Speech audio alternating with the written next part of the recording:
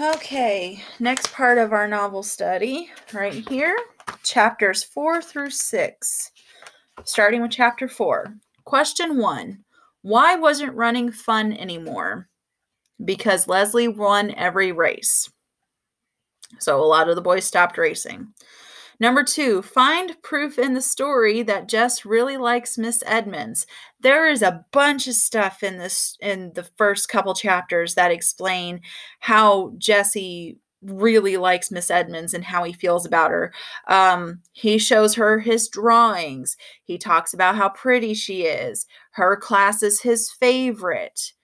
You know, he just adores her. So, I mean, there was a lot of examples you could put down. Those were just the ones that I had in my copy.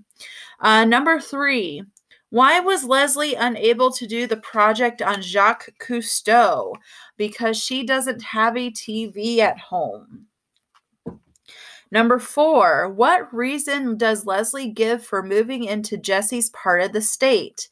Her parents wanted to find meaning in life and not focus on money and success. She says they're reevaluating their position in life, which is a very big, broad sentence for a 5th grader to use. But when she explained it to Jess, then it made a lot more sense. They were focusing a lot on gaining success through their writing and through writing their books and writing stories and writing for newspapers. And I think they had a lot of focus on that and not enough focus on Leslie. So they moved to the country to focus more on Leslie, but still work kind of and be farmers. So that's my theory. Okay, I crossed out number 5 because number 5 was a double question, so we're going to skip to number 6. Describe the creek bed behind the old Perkins place. It was where farmland and the woods met. There was a tree, and on the tree, an old rope. There was also an old crabapple tree. According to Leslie, what was the only way that someone would be able to get to their magic country? By swinging across on the rope. And sadly, that rope is going to come into play later. If you've seen the movie or you've seen the book, you know what's coming later. But I'm not telling you. Spoiler time. No spoilers. Number 8. What did Leslie name their new secret land? She named it Terabithia. It's on the book cover of the book. Not hard to spell. Number 9. Why did Leslie and Jess avoid one another during school hours? Well, they didn't want anybody to think that they were boyfriend and girlfriend. Nah. I mean, it happens. Okay, chapter 5, question 10. Who was the real giant in their lives? And that was Janice Avery. She's a 7th grader. She's kind of a bully. What did the Council of War discuss at Terabithia that afternoon? This is question 11.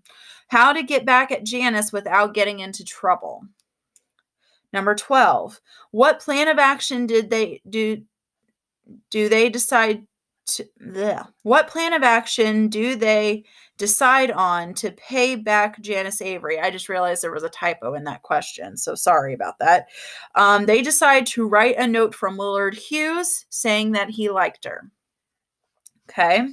Number 13. What was the hardest part of the plan to get Janice Avery? Planting the note. Number 14. How does Leslie prevent Mrs. Pierce from discovering that Jess is in the classroom? She says that there is a nest on the building, and Mrs. Pierce knew a lot about science and wanted to know what had built it, and takes her outside. Chapter 6, number 15. What were the girls obsessed with at Jess's house? 1, what to buy their boyfriends for Christmas, and 2, what to get the girls. So 2 reasons. What to get their boyfriends and what to get the girls, the babies. Number 16. What did Jess plan to give Leslie for Christmas initially? What was his first idea of a gift? And that was a book of his drawings. Number 17. What does Jess give Leslie for Christmas? A puppy. What does she name it? This is number 18. What does she name it? Prince Terrian. Number 19. What does Leslie give Jess? She gives him a box of watercolors with 24 tubes of paint or 24 tubes of colors, 3 brushes, and art paper. You need all 3 of those things on that question. And then number 20, why does Jess make sure that he and the puppy enter Terabithia only by the prescribed entrance? Jess felt that one must enter by the prescribed entrance because it might bring them bad luck. So that's that part. Okay, so for tomorrow on your schedule that I included in your packet, you know, these lovely little plans here. Tomorrow is April 20th. It is Monday. And your next part will be to read chapters 7 and 8, which I looked ahead. They're not very long chapters. And I will work on reading them probably tonight or early tomorrow morning if I can get my booty in gear initially. But I'll try and read those and upload those tonight. But we will not go over the next block of questions until after we finish chapter 9, which you guys will read chapters 9 and 10 on Tuesday. So thank you guys for bearing with me. I'm sorry it took me so long to get these uploaded, but we got them now. So we're good. I miss you guys so, so much. Have a great week. And I will be back tomorrow to upload some more, or you might get some links, a lot of links tomorrow. So just bear with me. I miss you guys so much. Bye.